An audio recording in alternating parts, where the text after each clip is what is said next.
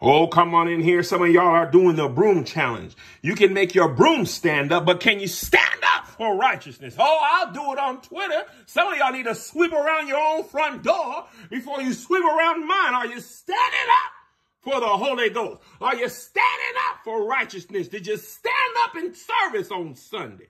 Oh, did you lay down with that strange woman and strange man? Well, you need to stand up and get on out of there before you catch a venereal disease. Come on in here. Oh, I know ain't nobody want to say it, but I'm going to say what needs to be done. What do you do when you give in your all and seems like you can't make it through? Child, you just stand up and be a witness. Come on in here. Y'all don't know no scriptures anymore. Ephesians 6:11, put on the full armor of God so you'll be able to stand firm against the schemes of the devil. Come on, let's stay in Ephesians right now.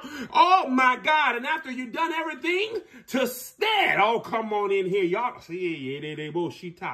come on in here. Y'all better learn the Bible.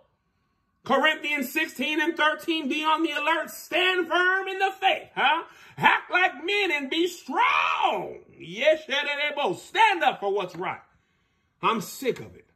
Y'all sitting down on Jesus, but standing up on your brooms. Come on and challenge yourself to be better. Oh, y'all want to do internet challenges? Why don't you challenge yourself to be a better Christian? Challenge yourself to be more loving. Challenge yourself to make it when they call the rapture. Oh, I didn't mean to say it, but I did. When the trumpet sounds, are you going to be standing up in heaven or sitting down in hell? Hey, Sadoku.